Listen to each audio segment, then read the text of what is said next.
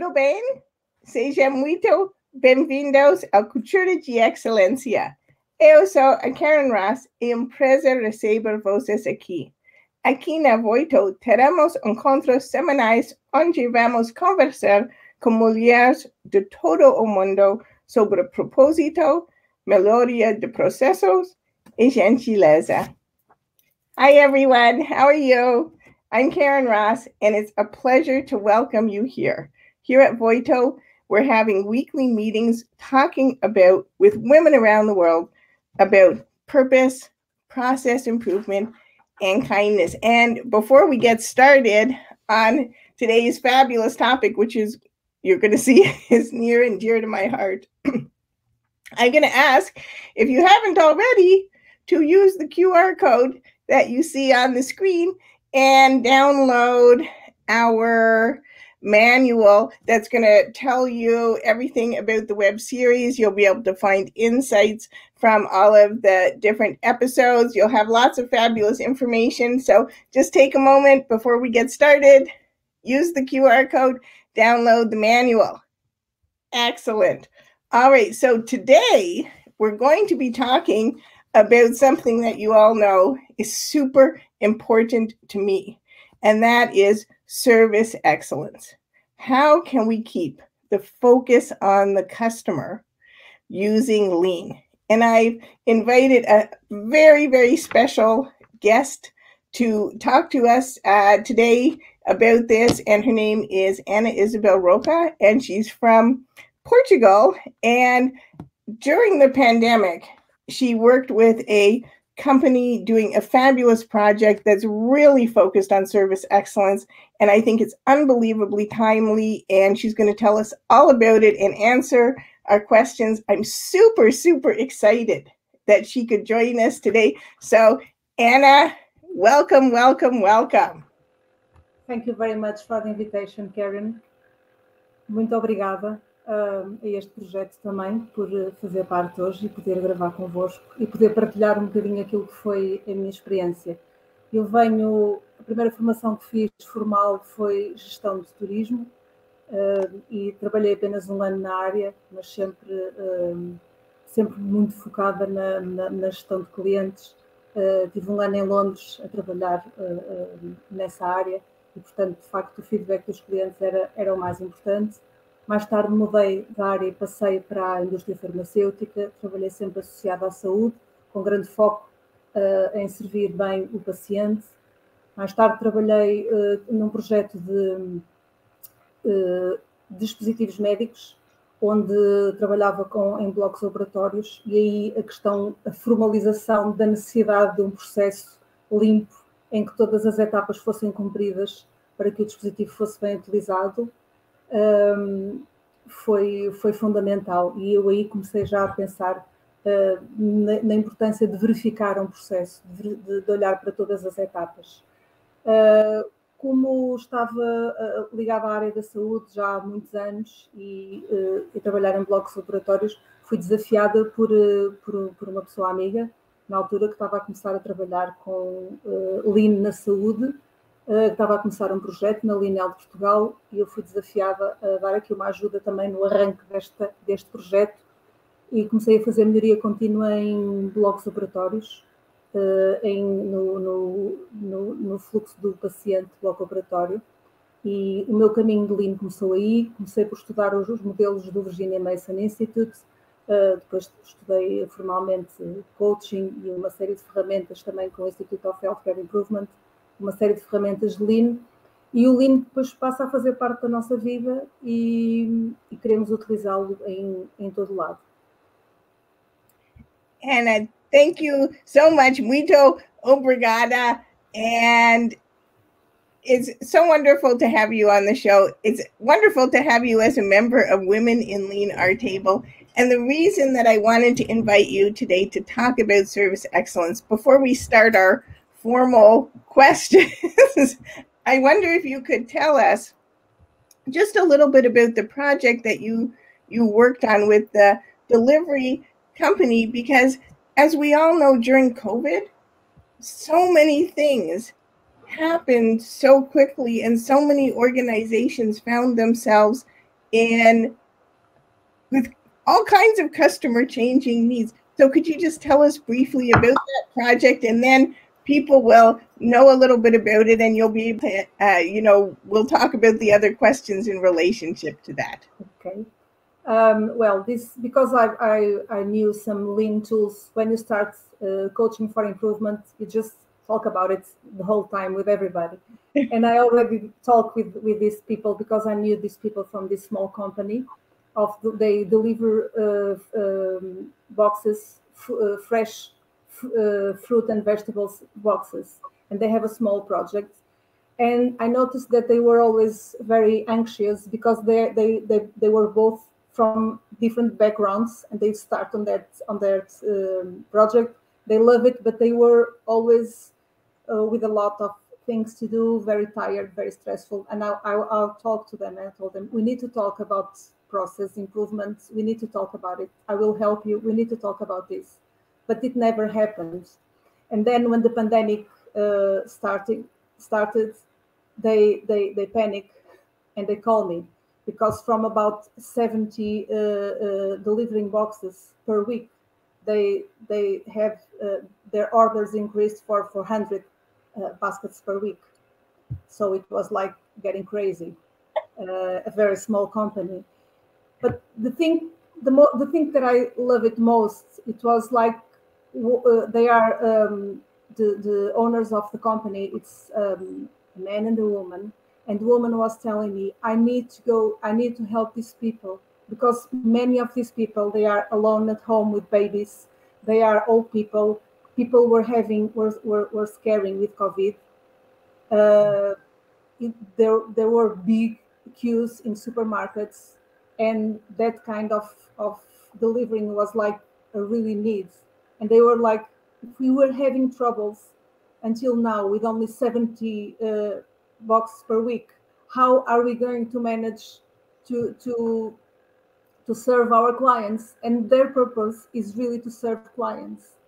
And one of my purposes in life is another thing that I love is food and how food interacts with us. And I try to influence people to have more vegetables and more plant-based food, because I really like that part of the life as well. So I was very happy to help them with this project, because during pandemic it would be very easy to start eating pizza whole day as well if you don't have access to proper things.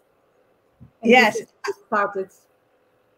I totally agree with you, and I love it because the whole basis of lean, though, we all sometimes think about it as, a way to speed up processes or ways to make things easier. When you really look at Toyota Way and the basis of lean, is how can we best serve our customers' changing needs? And in this case, during the pandemic, like all of us, the company that you helped found all of a sudden their customer needs changed. I've never ordered groceries from the supermarket before. Because I eat a plant-based diet, I always went to choose everything myself, and suddenly it wasn't safe to go. And I had to do the same thing. And the supermarket here figured out a way to do it. So I was wondering, thinking about your customers based on their purpose and your purpose, what would you say service excellence is? How would you define service excellence for us? I think you need to be really in a genuine way. You need to be really thinking in the client's needs. And if we are, with all our hearts, if we are focused on the client's needs, I'm sure we will do the whole way we need to do to do an excellent service. I'm totally in agreement with you. So how did you help your customers in the delivery business? How did you help them figure out what their customers really needed during COVID? Yes, it was, well, there was a lot of, that project took me about like 11 hours per day of work, because it was very, very challenging. and we didn't have much time, and we need to do a lot of change. But I thought that Lean could really help us. And the first thing we did was mapping the process. They were kind of very stressed with everything, but they didn't even have they didn't knew exactly the steps they need to go. We were having uh, finding a lot of duplication of tasks. There was a lack of communication. Even they were very they are it's a family company, but the lack of communication was really big. Um, and and and the first thing was like help them to deal with the frustration, because they took everything in a very personal way, so not in a process way. And that was the biggest, I think that was the big start, because to change the mindset and make them think and make them see that this is the process fault, like, like this is the process fault, it's not your fault, this is not about you.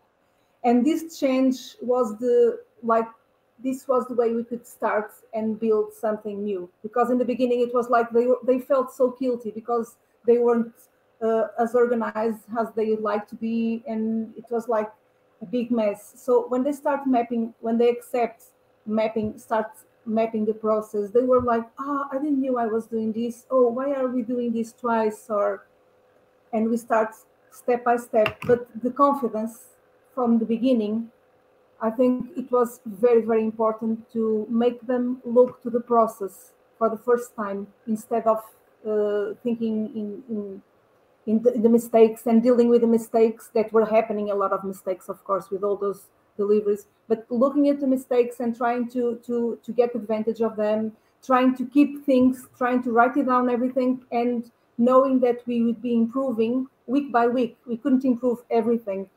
I mean, continuous improving is something for life, but and make them understanding that we could solve some things now, and we'll have to solve another in the next weeks. So and I was training them to with some tools as well in Excel and organizational tools. And well, it was finding waste, assuming waste. Lynn gave us a really, really good help. I think that that's so important to focus on, because oftentimes, people look internally at the company and blame themselves, and they just think, oh, things are terrible. But nobody sets out to create a process that doesn't satisfy the customers, right?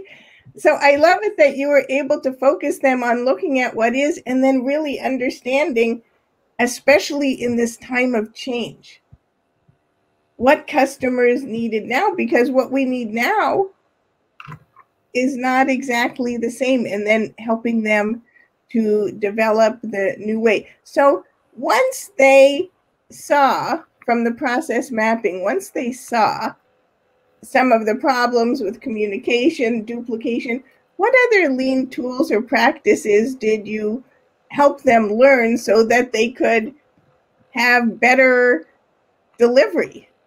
Yes, they learn to find ways and write it down and try to understand, do I really need to ask this question the whole time, is that, do I really need to do this task, and do I really need to do it on this way, or is there another way that I can have to solve this problem? So I think that was very important. So because when you do a task in an automatic way, you always think there is no other way to do it. And when you start thinking, that's very good. They externalize some tasks as well. It was very, very important to externalize some of the tasks, and they develop tools to listen clients in very regular basis and to work on those complaints and all that feedback, and go to the customers and ask them feedback in an active way, not in a responsive way, but in an active way. And that was, so then in the end, we just designed a new flow without the wastes that we were finding. But I think the most important thing is like, they first of all, they need to listen the internal clients, because the lack of communication was about that. And then listening the external clients is part of the process, and it's something that has to happen like every day, at least every week. And that will give you tools to be able to go to your clients and to your clients' needs. All right, so that's so interesting. A lot of times we think voice of the customer or getting feedback from our customer, we do something and then we send them like a computer survey and they're going to send us back the answer, and then maybe somebody looks at the computer surveys, maybe somebody never looks at the computer surveys. How do they really interact with their customers on a day-by-day basis to find out what their changing customers need? We create WhatsApp communication for clients, and that helped a lot because they were calling a lot as well. So, and having the WhatsApp was okay. Then we have that was really important. And we were having we create the habit in that time to pick up, like we were doing surveys as well, and we used that data, and we were calling in a like we were like in a aleatory way. We were calling like 10 clients every week to know how did it went.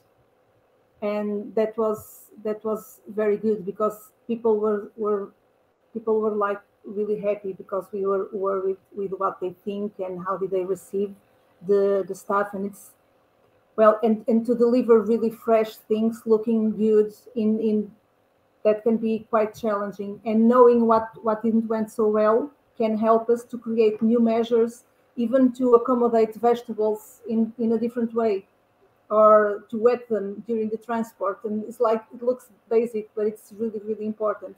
And the clients were getting really happy because they knew what they were saying. Their feedback wasn't something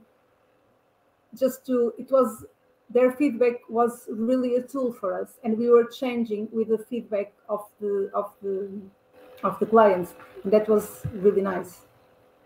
That is super, super, super inspiring. And I think it's really so important when you think about service excellence. Our customers are human beings, and they have good ideas to help us figure out the solutions to our problems too. And when we treat them as human beings and we really ask them what they think and what they feel, like you said, they're happy, they're excited.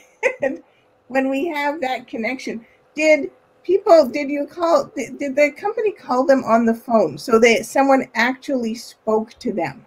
Yes. That was very important, because in the beginning, the company, they were 2 people delivering the boxes, and with these orders, that wasn't possible. So we need to externalize and get people to do it. But we wanted to keep very, very attached to the clients, and to let them know we were still expecting them to receive everything great, and we were still very, very worried, and very not worried but attentive, and it was our purpose. I think that's so important, and it's so often forgotten, that actual speaking to your customer, right, on the telephone or in person, and then actually listening. That personal human connection, right? Yes. Is so important for service excellence. It's not a site. It can't be a site only.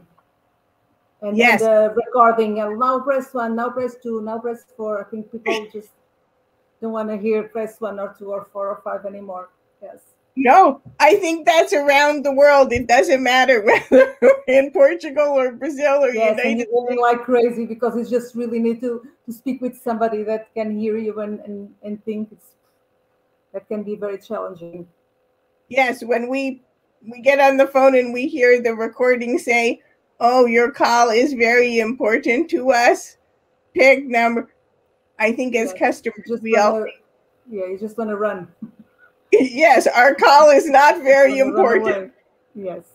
Right. Yes, that's totally wonderful. So, can you tell us after the end? Well, not necessarily the end, but after you were working with the company sometime, focusing on learning more from your customers and focusing on service excellence, what actual improvements in service delivery were made?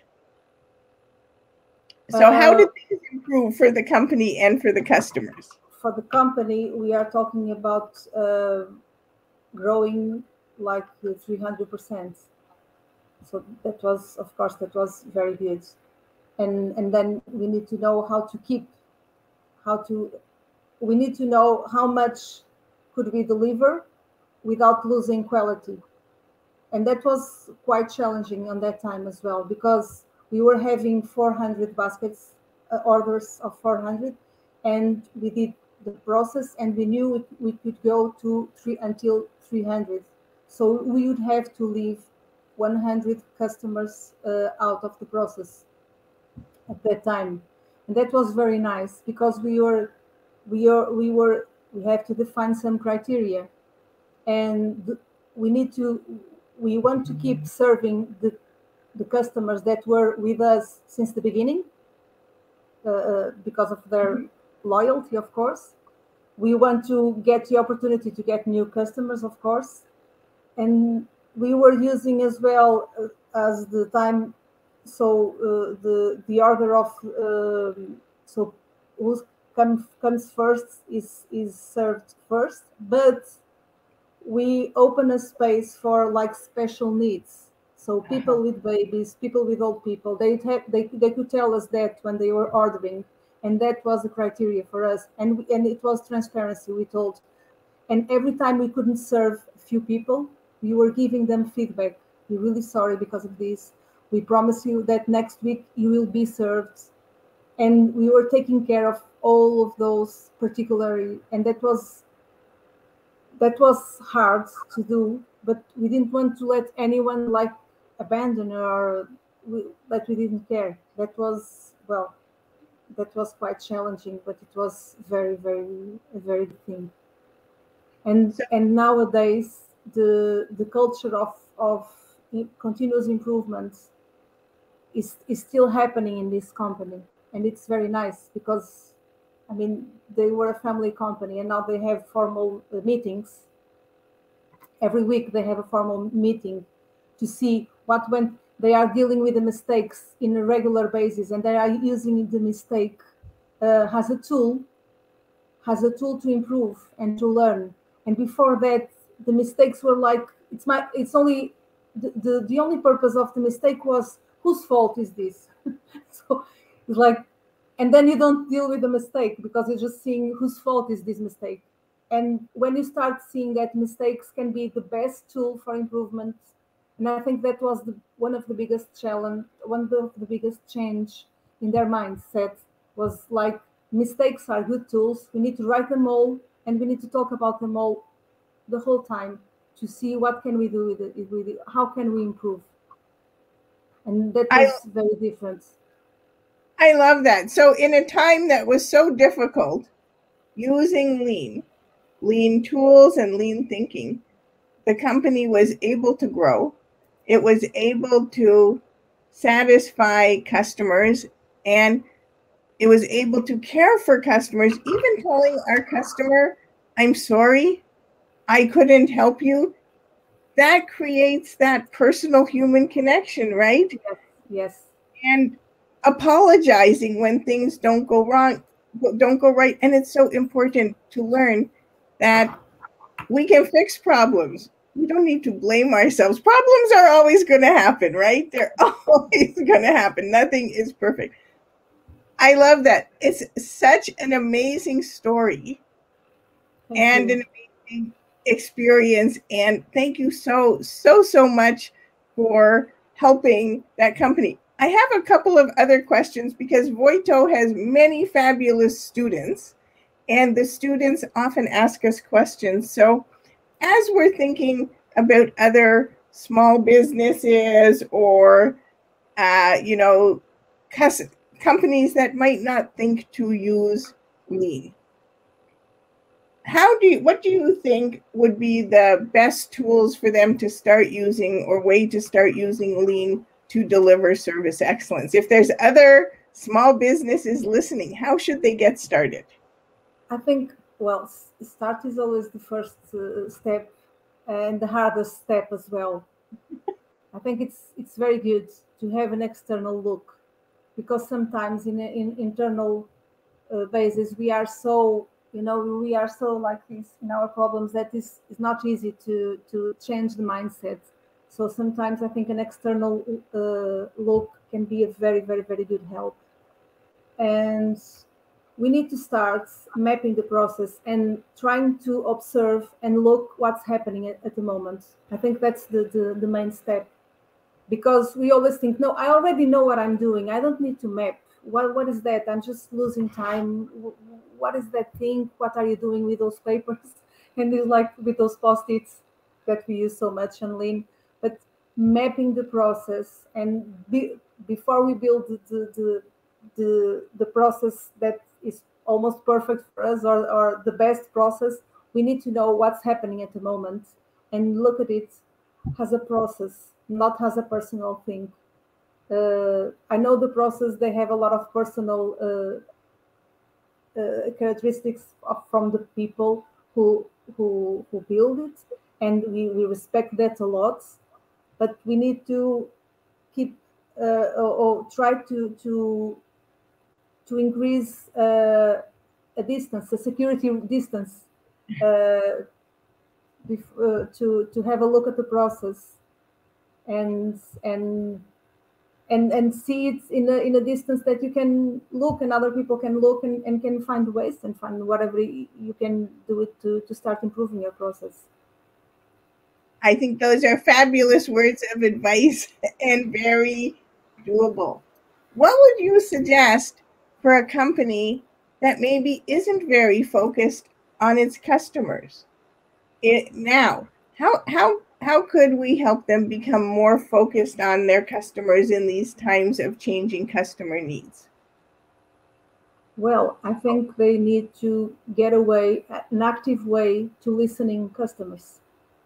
If you don't listen them, you won't know what's happening. We don't know the feedback. We don't know how satisfied someone is with the service or with the product, unless you ask them.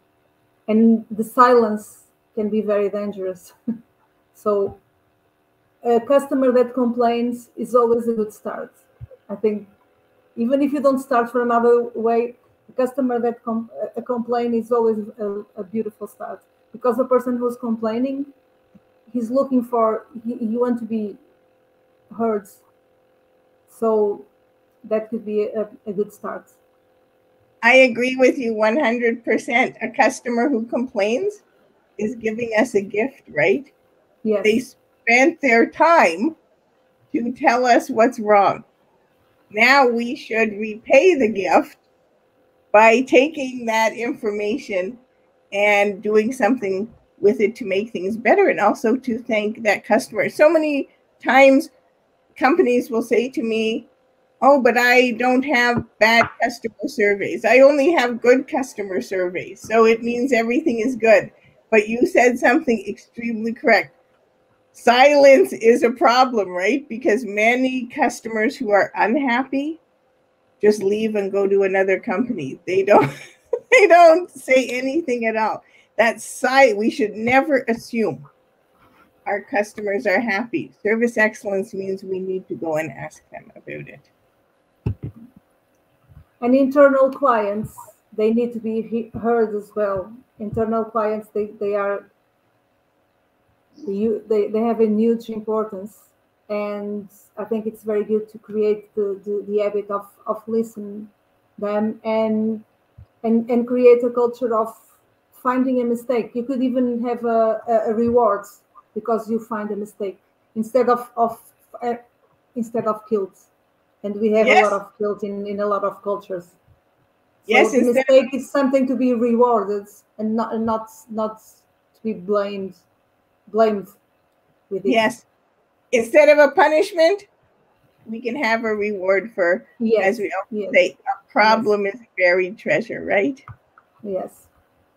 Well, Anna, it's shocking, but our time has gone by. Thank you. So, first of all, thank you so much for your kindness and your leadership in helping the delivery company so that they could help all of those people who need to have food and food security and good food to eat during the pandemic. So muito obrigada for that. And of course, muito obrigada for coming and sharing with us today. I know that there's going to be so many people who watch the web series who have questions for you and want to get in touch with you. How can they find you? Yes, you can find me on LinkedIn. And we have my email there, and I'll be happy to help people. Whoever needs to contact me, I'll be happy to answer. Totally, totally wonderful. Is there any last words of wisdom you'd like to tell our viewers before we end the show today? Oh, I didn't thought about it. I just think that the purpose, doing whatever you do to improve anything, do it with your heart as well, because everyone has a heart. And if you have your intention to improve is the main thing to go, then that will give you energy to keep going and keep improving. I totally 100% agree. Service excellence is about our heart and always starts with purpose, right? Yes. Thank you so much for coming on the show today and telling us about this wonderful project and sharing your words of wisdom. Thank you very much for the opportunity of being here. I'm very pleased to be here. It was very good as well. Thank you very much. Muito obrigada. Thank you. All right, before we end the show, that was a wonderful discussion. And of course, we have a lot of insights. So the first insight is to serve with excellence. You need to focus on the customer. No matter how challenging it is for us, we must always think first about what the customer's needs are and actually ask our customers what their needs are. Insight number 2. When you start mapping the process, you realize that the way you've been doing things, the flows that you have may not be the best ones, but you've done it that way for a long time, so you don't even notice. So first step, map your process and find out what's really happening. Insight number 3, ask questions. Once you've mapped it out and you can see it, do I really need to do this task? Why am I doing it this way? Is there a better way to do it that will allow us to serve our customers better? Is a great place to start. Insight number 4, always remember, our customers are human beings just like you and you and me. And they have great ideas to help us improve the process. They're happy often to share their ideas with us. So make sure that we're asking them for feedback and giving the things that they suggest to us a try. You can do it on the telephone, you can ask in person, and of course, we can easily do it through WhatsApp. All right, for insight number 5, to improve the defects, we must know about them. We have to be kind and make things safe and comfortable for the people who do the work for us to tell us when things aren't working well, and also for our customers. Insight number 6, remember, nobody is perfect. People make mistakes. Problems can be solved. And as long as we treat people with kindness, they're going to be willing to bring us those problems, which is our buried treasures. Insight number 7, Silence is a problem. Just because you haven't heard from your customers, please don't think everything is okay. Don't wait. Contact them right away, because service excellence starts with purpose and starts with deeply understanding each of our customers' needs. Well, everyone, hard to believe it, but that's it for this week's episode of Cultura de Excelencia. Thank you for joining me and Ana Isabel Rocha today. I'm looking forward to seeing everyone next week, when we'll be talking about how to implement lean in creative work with another great woman in lean. Until then, I hope you have a fabulous week filled with purpose, process improvement, and kindness. Bem, pessoal, esse foi o 10º episódio do Cultura de Excelência. Muito obrigada por juntar a mim e a Ana Isabel Rocha hoje. Espero ver todos vocês na semana que vem, onde vamos falar sobre como implementar Lean no trabalho criativo, com mais uma mulher incrível no Lean. Até lá, espero que você tenha uma semana fabulosa e cheia de propósito, melhoria de processo e gentileza. Ciao, ciao, everybody!